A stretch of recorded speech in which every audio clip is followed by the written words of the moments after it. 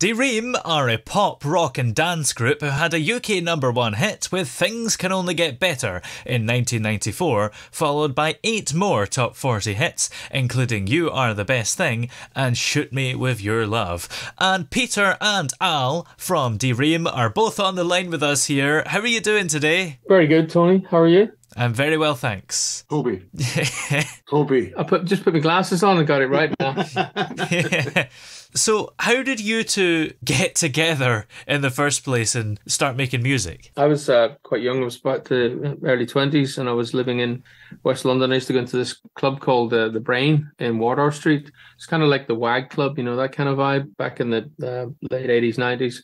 And Alan was a resident there at the Brain Club. That's correct. And I really liked the sound he was making. And I was struggling to make that sound because I was trying to make records that would work in that nightclub. So I just approached him and we ended up standing at the bar and he said he'd come over and help me. And that was kind of just the start of it, really. And your music incorporates pop, rock and dance. And at the time when you started out, that was something quite revolutionary. Well, it still kind of is. I mean, we don't, I don't know, I think a lot of people were very Marmitey, Toby, if you know what I mean. And but that's okay because I don't think you should be able to be like. I was really struck the other day. I was listening to "Hit Me Baby One More Time," and then the follow-up. Whoops! I did it again, and I thought that's what they asked me to do with Things Going to Get Better. And I was going like, I'm not going to take the same song and rewrite it just with that slight adjustment. That's not how we roll. I thought they were the same songs. It's the same girl. It is definitely the same girl wearing the same outfit, no less. But no, I mean, Brittany, well, you know, more power to her elbow. But what I'm saying is we don't, I don't know, we're working in studio today and we're just thinking, should we be like that or do that? Let's just see where the music takes us. And that's what we've done.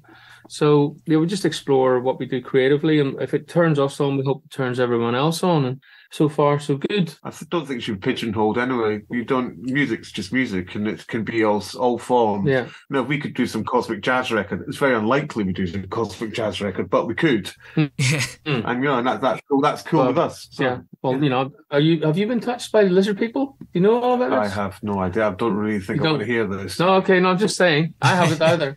No, we're good. You've been touched. No, some people would say I've been touched.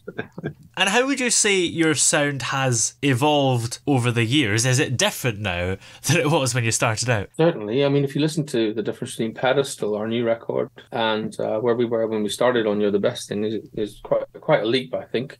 You know, we're still using the dance form insofar as we've got 4 to the floor and everything that goes around that. But in terms of the richness and depth, it's moved on a little bit. That's experience, though, isn't it? Because that's 30 years ago.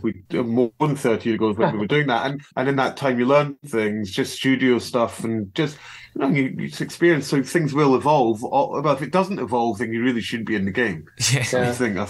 But as Peter just said, what you said earlier on, because we don't pigeonhole ourselves, the music essentially will always just do whatever touches it. Just I think technically, you know, we're a bit more efficient than we used to be. Yeah, and we don't go into those really big studios anymore and spend. I mean, it's a shame because I was watching a program on Abbey Road the other night, and they're struggling to get artists in through the door. We'll go happily if you want to get lessons for nothing. No, well, they don't do that, but they let pretty much anyone off the street come in and make a record. Yeah, that's nice. So that would be us then. Yeah. No, that would be us then. I know. I've been on the streets many a time. And handling. Yeah, you say you don't go to these big studios, and these days you kind of are like an indie band, aren't you? Yeah. Well, we parted company, and then I fell outside of the major studio system, and we weren't really gonna ever be doing what we do ever again. And then we met by accident in the park at the back of my house in 2008. And if you told me with the lawyers we're going to get the band back together, I would have just showed you the door, putting it politely.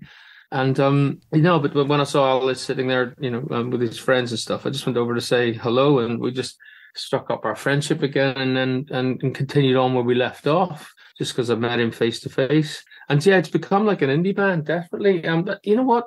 We're operating within our own artistic confines now. We don't have big budgets. We don't have the hype, but we're still making great records, and that's what's keeping us going. And we're out live quite a bit as well, which is good. So, I mean, what can I say? we're not young. We're not young and pretty, like which what all the record companies want. Basically, there's not really a market for two sort of 50-something, still relatively handsome young men. But the market's not really there. So the record companies aren't going to give us a load of cash to go to the studio. So we just do our thing. We know our market. We know what we like doing.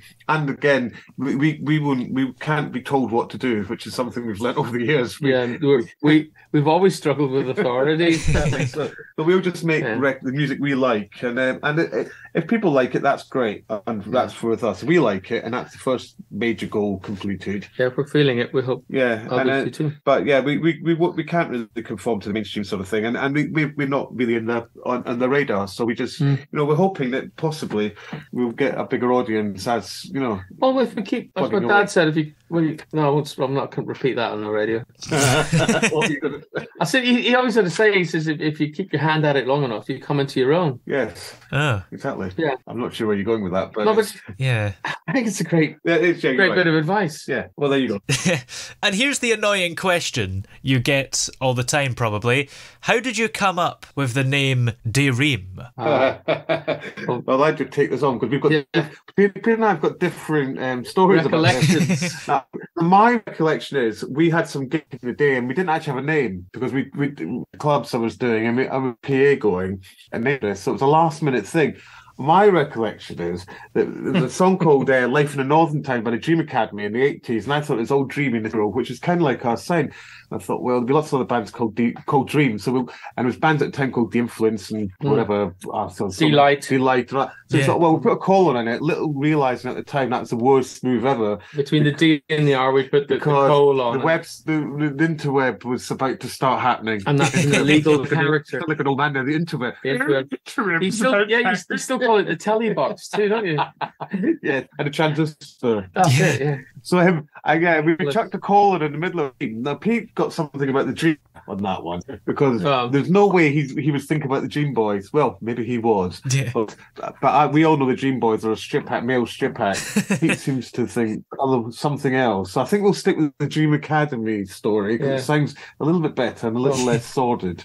Yes, I know I was there, so I'm sticking. I'm sticking to my story. We're both there. That's not the story I told. But I certainly wasn't dressed in spandex and. No, that's the whole point. You weren't dressed. And oiled up. You weren't dressed, and I thought, he just tries to get his kit off constantly, so we'll call ourselves the Dream Boys.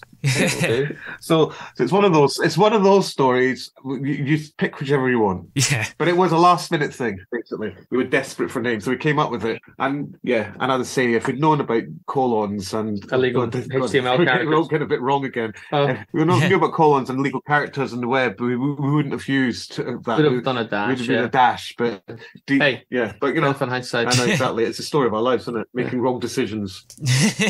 Well, it is quite annoying, that colon, because every time in preparation for this interview, when I went to look you up by using the very top search bar, it would say file not found. Yes, exactly. And reaming, and as I found out afterwards, reaming's a whole different thing because it misses a D when you put the headline on ream. Yeah, but Joy Essex apparently reaming is really cool. So no, it means kosher. I think it's a Jewish term for kosher. It does. Yeah, it has other meanings, but let's not. Let's not go there. Now, your best known hit is Things Can Only Get Better, and it actually took 3 years for that song to be fully formed, right? From first kind of writing it to it being produced. Yeah. It had different sort of guises to start with. It was it sounded more like Sympathy for the Devil by the Rolling Stones, and then I just parked it for Llewellyn and I were working on a remix. It just seemed some of them sit over the top really well. And then I had time to work on the verses in the the light of being in Clubland and all the rest of it. So the bit was we had the kind of record appearing, but there was nothing working for the chorus, and we'd gone in several times to different studios to see if we could just make it work. It just wasn't sitting right in its skin, if it makes any sense. And so we had one session where we'd, I suppose, 8-10 singers come in and layer up, and that didn't work. And then 3 months after that, we did the same thing, and that didn't work. And then we eventually get some some professionals in rather than friends, and that didn't work. But my producer, Tom Fredericks, our producer at the time, brought me in one day and says, listen to this. And he pulled up all 3 faders with the different sessions on it. And that was the size, the amount of voices that gave things its sound.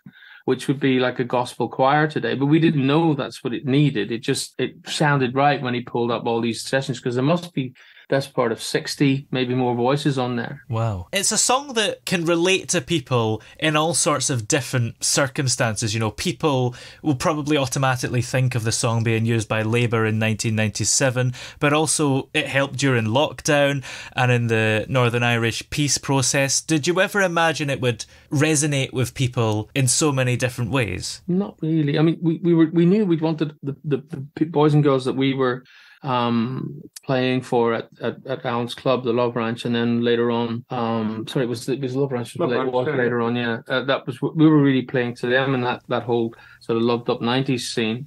But then when it becomes a hit and it becomes such a big hit, you've really got no control over it at all. People take it on. They've got all sorts of understandings of it, and it fulfills a lot of their wishes in different ways, and that's okay. That's the way music should be. It should be enjoyed by everyone in their own way. You know, there's no you can't make a thing that you can't write. Well, I'm the KLF would think you could with that thing, but you can't write a song and for a specific thing. This is going to work here, there. That's just not how things work. No, you write a song for yourself and hope people like it, and that's just Pete said there. If people take it on whichever way, that's great. And now it's been done like that. You can kind of see, I can see how that gets used for these things. Yeah. Well, there's that ladies' cancer choir. They used it. Chris Payton's covered it, and it's great. It's got a life of its own. It's really, I suppose if you do your work as a parent, right, the child goes into the world and makes its own way. Yes.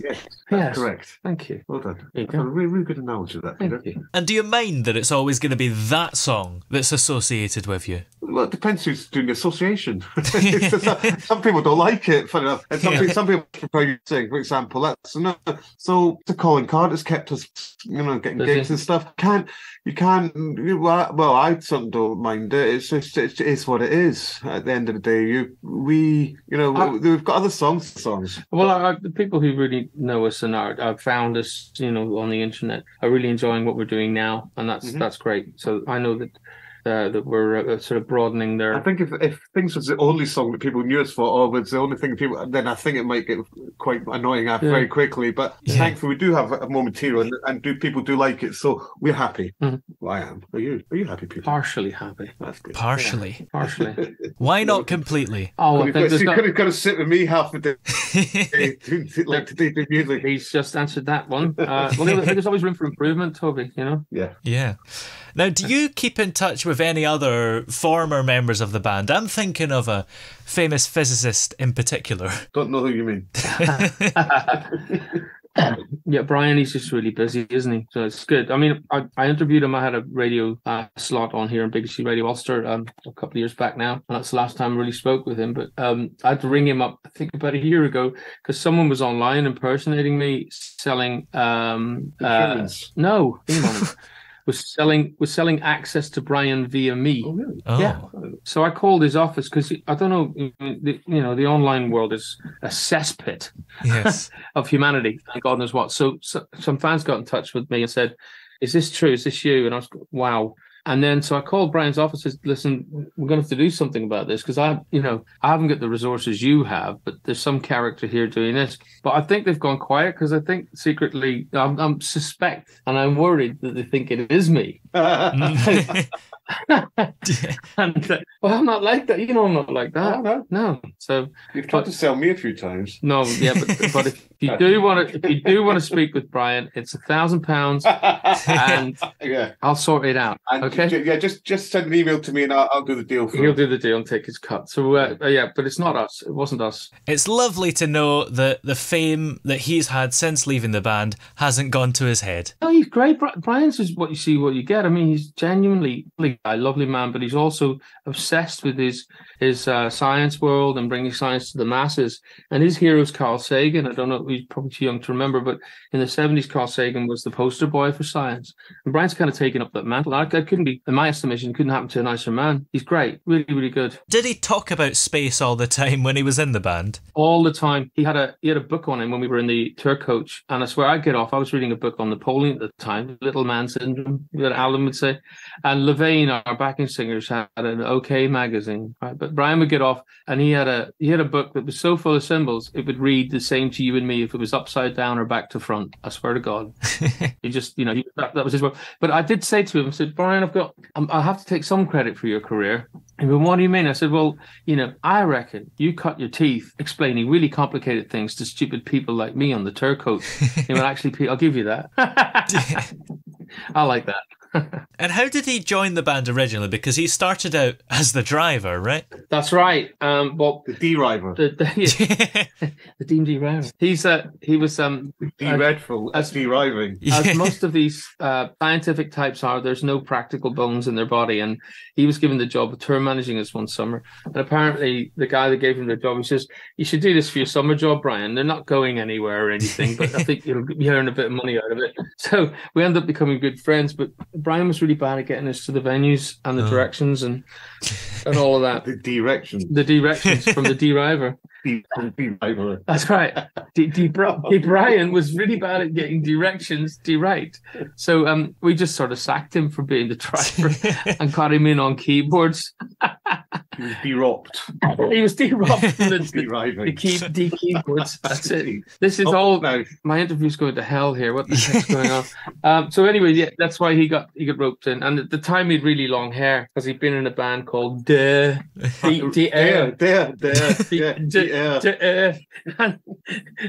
they seriously stop it.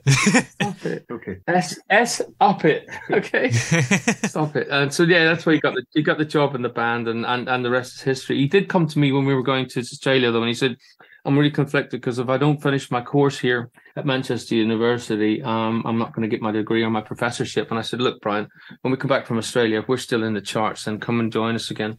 And, true enough, I just knew we'd probably done our run by that stage, 4 or 5 years. But he was on the ascendant, and I couldn't wish it for a nicer man. That's lovely. That's where you were de-rocked from the record. Now, until a couple of years ago, you two were on a bit of a hiatus in terms of releasing albums anyway. What were you up to during that time? Well, what we weren't up to. Getting divorced. Getting divorced, moving country, losing touch with my children. Losing a bar. You just life. You know what? Life gets in the way of things when you do. Especially if you've had it a bit and then you sort of don't have it and you're just doing stuff. You just got to get on with other things. And like normal people, normal people do. You have the same old problems everyone else. And then I think, we as Pete said, we did an album in 2009, and then we kind of did the same thing again. We had a bit, just went around doing stuff, and I ended up being a quantity surveyor for a while and doing stuff. Peter moved country, moved house, moved girlfriends. I do that quite a lot. Not anymore, darling. You're right. Yeah. You're fine. I'm not going. What is it? Chris Rock says, the next time I meet a woman I don't like, I'm just going to hand her a house. Exactly. There you go. So, and then, we'd always knew we were going to do another album. We'd had some music we'd been working on. So when we did the album in 2021, we'd done it before then, but it came out in 2021. We always knew that was going to happen. But it was just, when we were ready, when it suited us, essentially. And that's what we did. So we made a new album, which we think is the best thing we've done. Obviously, it won't be the best thing we've done because we started a new one, and that's going to be the best thing we've done, obviously. Yes. So no, but the thing is, this one, the distance between this one and Open Hearts Open Minds, our last one, be anywhere near as great because we're more settled now and we know what we're doing, and we've got some nice things lined up for this year as well, which getting us really focused on the months that are coming up. Exactly. We'll be rock stars again, Peter. Oh, sorry, indie stars, dance stars. I don't know. Whatever. We're just going to be stars, aren't we? Yeah. I'm trying to think of the Answer Smash version to this, but I can't. Well, in our dreams. Yeah. Oh. That was D-Redfall. Yeah, D-Redfall. And what else is coming up that you can tell us about and things that you haven't mentioned? Gigs, lots of gigs. We can't mention. We're hoping to get we're talking to some big people. We'll see what happens with them. We're not going to send jinx those, but we've got plenty of gigs. Going to be a tour towards the end of the year. That's going to be the proper tour. But lots of festivals, lots of little gigs here in little villages and stuff, and just wherever. hopefully, I've got a remix album still got to come out, and we've got a single out at the moment called Pedestal, which is, I think there's a thing called Heritage Chart, which we're number 5 in at the moment, which is Mike Reed, who used to do radio 1 year ago. He does this chart now. It's like an alternative to the top charts. We're in that chart at the moment, riding high. 5, it went in 40 something or other. Yeah. So that in April. Where are we in April? That was our first show. Well, 30th of April's our first show. Yeah, in Scotland we're doing Air Pavilion, and we're doing a thing in Middlesbrough the same day, I believe. And then we'll be touring loads from then. I think we're doing lots of gigs. They're all coming in. Yes, it's lockdown's officially over, and the gigs are starting to come in now. So we're it's looking should be quite good year. We're in the studio now. We intend on getting some bits done here towards the album. So hopefully we'll have some new stuff coming out. September, they're talking about a live tour. Yeah, that's the tour in September. Yeah, so and that's not talking. We're doing. Well, I mean, as we speak. Yeah, it's just a matter of how many gigs we can manage. Well, yeah, we just look. We're off an age now. We've still got it in us just about. I think we won't quite. I don't think we're ever going to get the Rolling Stones stage. Yeah, I refuse to take up yoga. But I think we've got a couple of years in us yet. Yeah, two years. 2 years, yeah. At least, at most 2 years. And then I will be at the Knackers Yard. That's it. You'll be lucky to do anything at Mick Jagger's age, let alone touring. Well, certainly not like that. No. Well, speak for yourself. Well, you got the moves like Jagger. If you get moves like that, I'll be actually calling the doctors to get carried away. Yeah. You've obviously got some neurological disease. I wasn't talking about dancing moves. I was talking about the moves with the ladies. Oh, the moves with the smooth and the ladies. Yeah. And you have to wake up hugging the pillow again.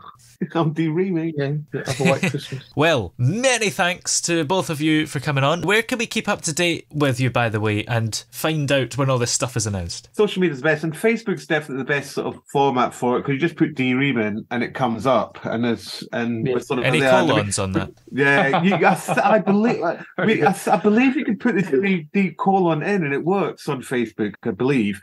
So that's kind of the first place. We've got a Bandcamp site which got all the music on there, and all the music's available all over the place now. So we have succumbed to Spotify and all that lot. So it's all there if people want to look, and we have our own YouTube channel with all the new videos we're doing, and we're there. We have a presence online. You know, not everyone wants to look at our ugly mugs, but they are there if you want to see them. Yeah. You're beautiful. Also. Many thanks to both of you for coming on. It's been dreadfully good to have you here.